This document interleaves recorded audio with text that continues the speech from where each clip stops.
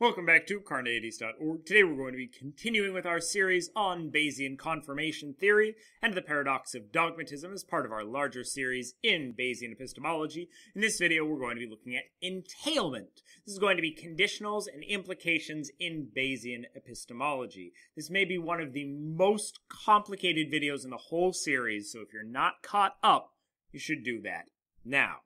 So, entailment is basically an implication. If there's an implication between the hypothesis and the evidence that you're looking at. And what we're going to look at is what you can conclude about the evidence and about the hypothesis if you have that implication in place. So, if H entails E, then E is going to confirm H in most cases. Think about that for a second. If H entails E, so if H implies E, if H then E, then seeing that H is going to confirm, or rather seeing that E is going to confirm that H. This may seem like assuming the consequent here, but it's not, and we're going to look at why. The couple of caveats that we're going to put on this that we're going to examine near the end of the video are, this works so long as our initial degree of belief in E is not 1 or 0, and our initial degree of belief in H is not 1 or 0. If H entails E, then basically what that means, translated in a kind of Bayesian language, is that our degree of belief in H and not E is 0. We have no belief in H and not E, because that's the only way an entailment can be false, if the antecedent is true and the consequent is false. If our degree of belief in E is not 1, then our degree of belief in not E and not H has to be greater than 0. So our degree of belief in H contingent on E must be greater than our degree of belief in H. If that was a little confusing, just spoken out in words, we're going to take a look at some numbers and some specifics that hopefully are going to put a little bit more of a face on this thing.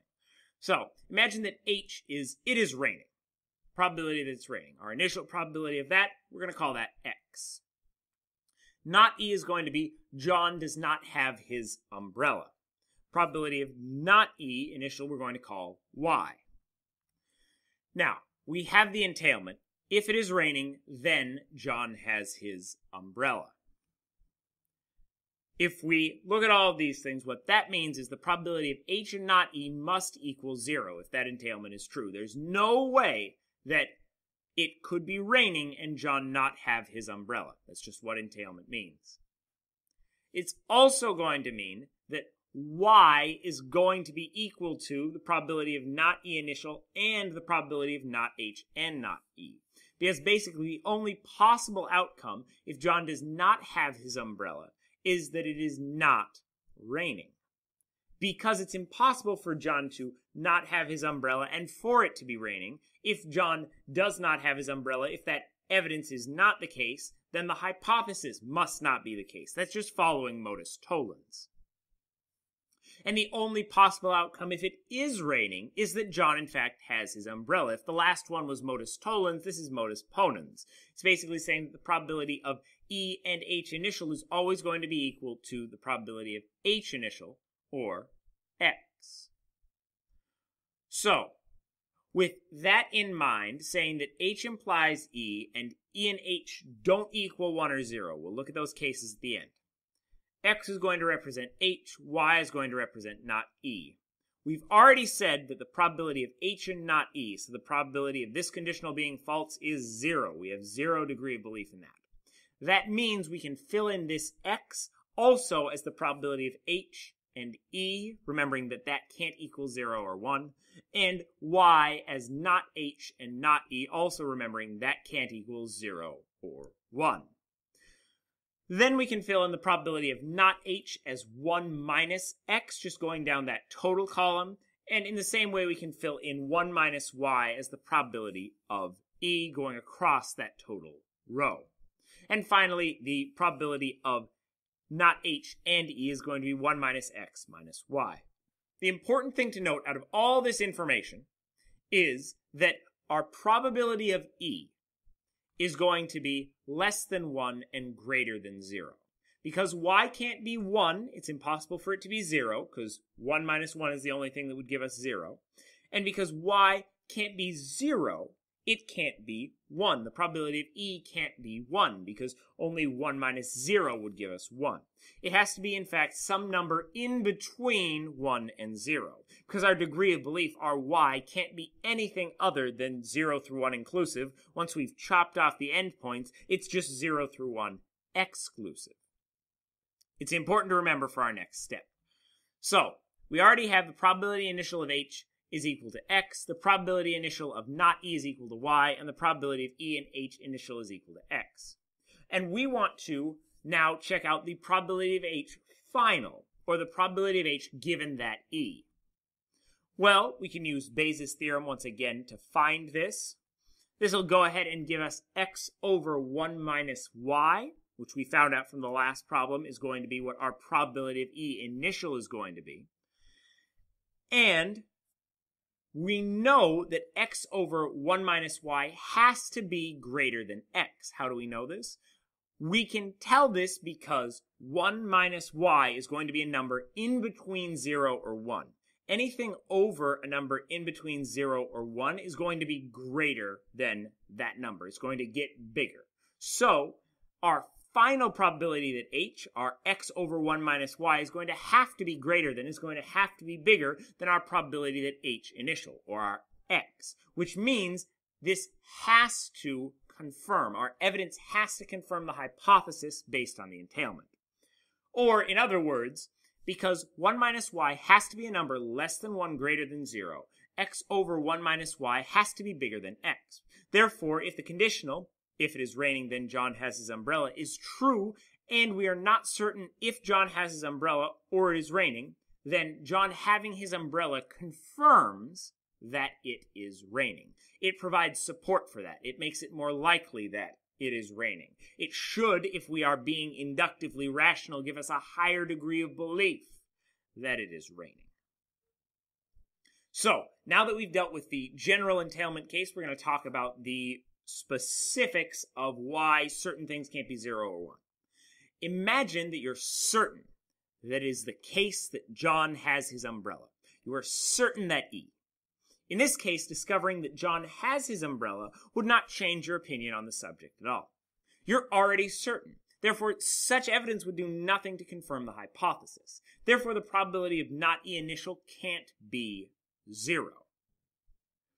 Let's take a look at that. So, if we already have, because of our entailment, that the probability of H and not E is 0, but then fill in the rest of our column for not E as 0, there's no way we can confirm with E that H, because we've already said that E is the case. No matter what we do, E has to be the case. We haven't seen the evidence, but we have the certain degree of belief in E. So then seeing further evidence isn't going to make us be more convinced that E.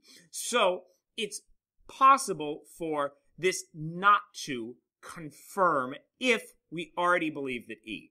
If you have a degree of belief of E of 1 and a degree of belief of not E of 0, you are not going to confirm H by believing that E, or coming to believe that E, or seeing that E is the case. Basically, if you're already certain that some evidence is the case, then that evidence being shown to you will not cause you to change your degrees of belief. That seems to make sense intuitively. If you already believe something to be the case, it'd be strange if you seeing that changed your degrees of belief in other propositions. Conversely, imagine now that you're certain that it's not raining. You're certain that H is not the case. Once you've reached this conclusion, in order to stay Dutch book rational, no evidence can change your mind. Therefore, if your initial belief in H is 0, then neither E nor any evidence will confirm H for you. You can never come to believe it and be rational, because you're already convinced that H is simply not the case, that it's not raining. So, no matter what you see going on, you're never going to be convinced that it's raining, because you're already certain.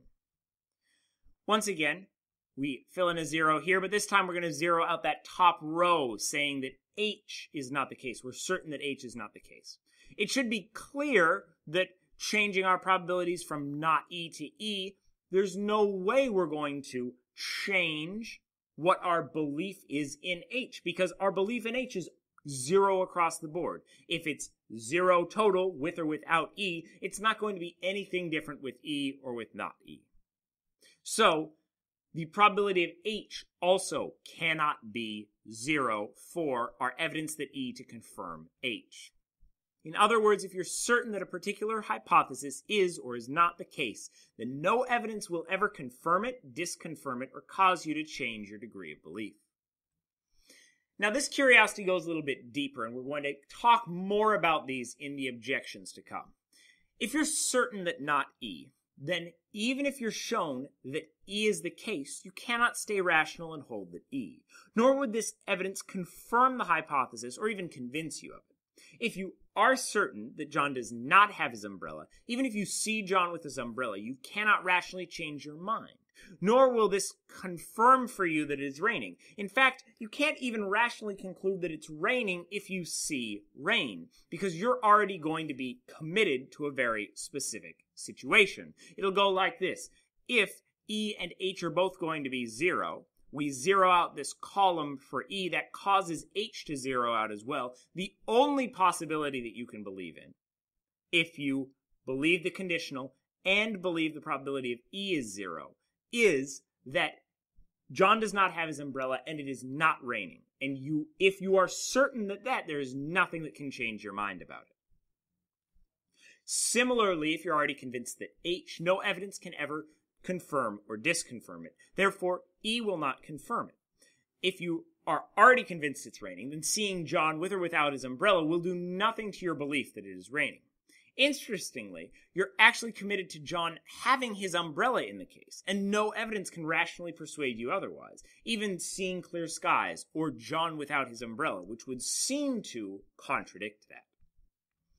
If we have our conditional, it zeroes out H and not E, but we're saying that we're certain that H, we're certain of the hypothesis. So we have to put ones through there, which will zero out our not H row and our not E column, having the only possible thing we can believe is that both H and E are the case. Basically, unlike deductive rationality, where once you discover that you hold contradictory beliefs, you can change them. In inductive rationality, once you believe something for certain, if you ever change that belief, you are irrational, and you can't do anything to change that.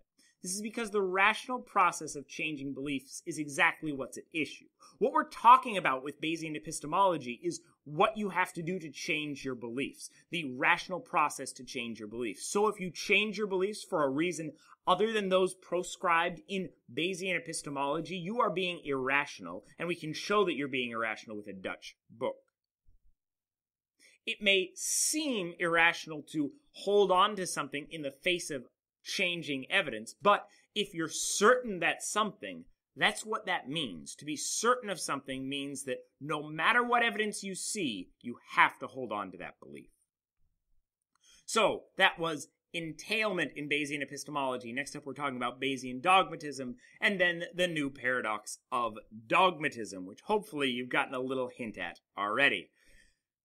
Watch this video and more here at Carneades.org. Check out the SEP for more information on Bayesian epistemology. All of the information I'm getting from this series is coming straight from the SEP. So if you want another source, check that out and stay skeptical, everybody.